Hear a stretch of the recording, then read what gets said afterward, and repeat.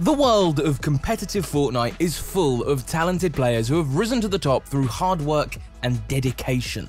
They have managed to set themselves apart from the rest of the competition and even get themselves involved with different organizations that sign them on to play professionally. Really? It's a dream come true. However, for many pros that dream doesn't start in their 20s. Sometimes it starts when they're only teenagers and still in school. What up, Fortnite fam? I'm Matt, back again to bring you the latest and greatest tips to help you become a better Fortnite player. Today, we have a very special lesson for all you future pro players out there, and it's an important one. That is, how to manage your schoolwork so you still have time to become an absolute god at Fortnite. So, if you're still in school and want to know how to continue working towards that goal of becoming a competitive player, you've come to the right place. So get ready, because class is in session.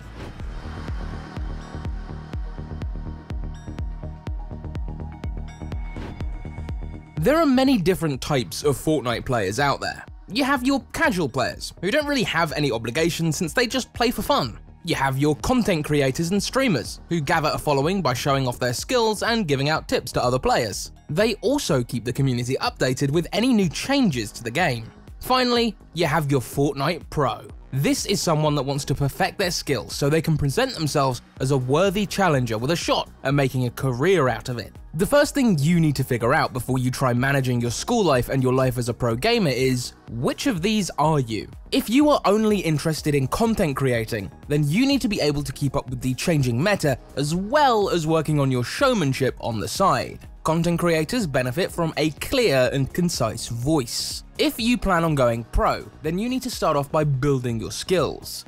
You also need to be open to having a Twitch account as well as a YouTube channel. A YouTube channel is a great place to compile your best plays and makes for a good pro portfolio. Luckily, since you aren't focusing on content creating, you don't really need to be actively making a video going over every new aspect of the latest update. What you want to focus on mostly as a pro is finding the time to practice your mechanics, game sense, and tackling those competitions whenever they come around. Hey, do you feel like you can't get better at Fortnite no matter what you try and do? Well, don't worry, it's something that even the best pros go through from time to time. But do you know what the pros have that you don't? A pro coach, teaching them every trick in the book to break them free from their stagnation. Our coaches are available 24/7 and can teach you to break through your barriers to become the best Fortnite player that you can be. All you need to do is visit the link in the description below today. To optimize your schoolwork, you first need to understand your schedule for the day. Let's say that you go to school from 8 AM to 3 PM. You also need to factor in how long homework will last, as well as any extracurricular activities that you might be participating in. Really, your strategy for this isn't as different from the games. It's all about optimizing the things you do so you can make the most out of your time.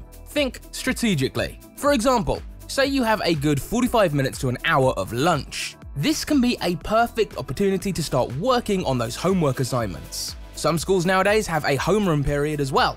This is another good time that you can spend going over the lessons and assignments. The more you get done during these downtimes, the more time you'll have to practice your Fortnite skills later. Now, we're a pro gaming channel, so our tips and tricks usually revolve playing around in-game mechanics. However, if you plan on juggling competitive play with schoolwork, you're going to need to become a better student as well. The key to do this is paying attention in class and taking notes. This might not seem like the typical advice on how to get good at a video game.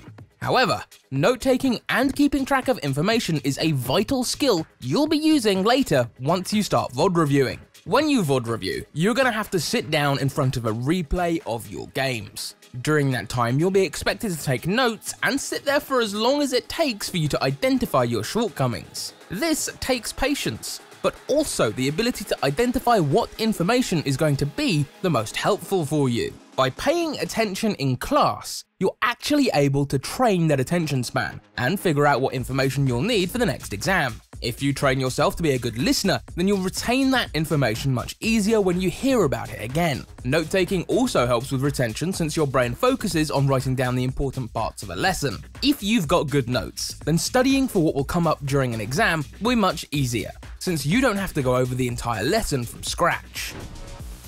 If you're planning on playing on a professional level, then you need to be aware of when the tournaments are coming up.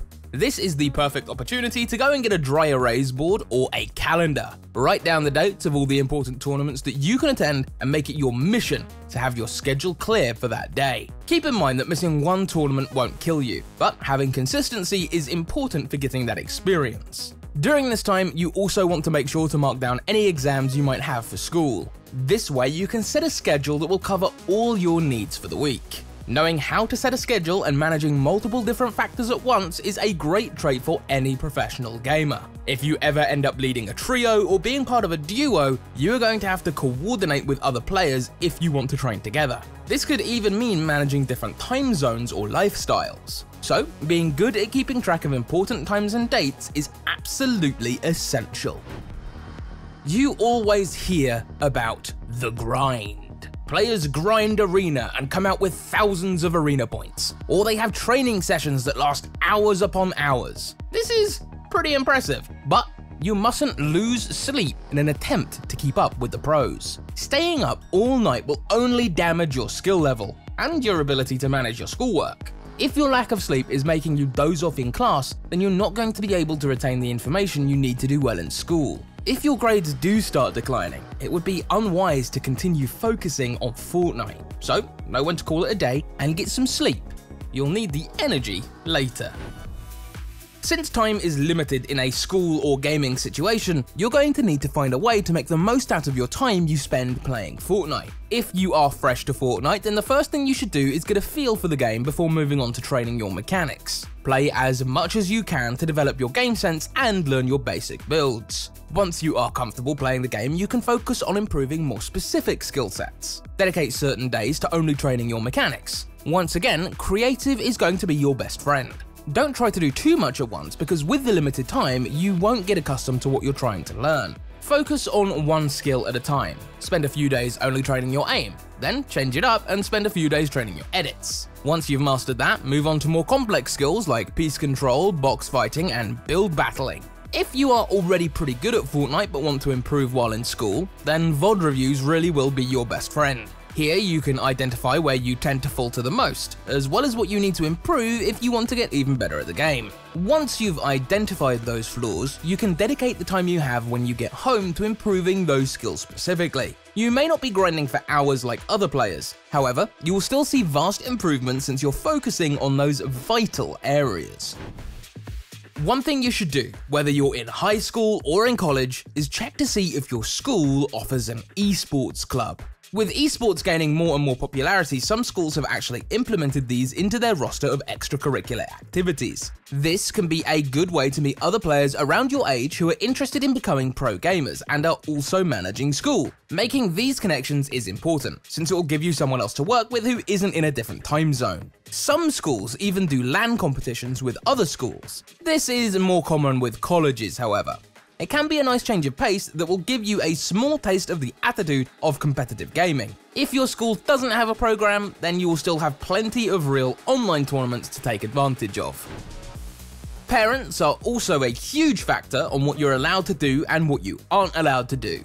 For this, you want to make sure you keep their expectations satisfied. If you have a habit of getting low grades, then your parents might not find it healthy that you're spending so much time playing video games. This is why it's actually important to prioritize your schoolwork over Fortnite. You don't always need to get straight A's, you can also get some B's, but try not to fall below that. It is also important to spend some time out of your room rather than indoors in front of a computer screen all day. Not only is this good for your mental health while growing up, but it shows that you aren't a shut-in that needs intervention. Some pros such as Benji Fishy are lucky to have supportive family members that are willing to lend a hand on their journey. However, you shouldn't expect this to be the case for every single person trying to go competitive. The reason this works out for someone like Benji Fishy is because he showed that his pro gaming career could make him money. In reality, that's the name of the game called life. Your parents know it, and they want to make sure that you will be able to support yourself in the future. If your pro gaming career takes off, then good for you. You're getting the results you've worked so hard to achieve. However, even if your career does take off, take a second to really consider staying in school. It is definitely beneficial for you as a growing person. It also offers a unique experience that you will only ever get once in your life. That's all for today, Fortnite fam. Did you enjoy today's video? If you found it helpful, make sure to leave a like and ring that bell to stay up to date on all our latest and greatest tips. Also, feel free to check out the rest of our channel for even more of that good Fortnite content. So, until next time, this is Matt, telling you all to stay in school.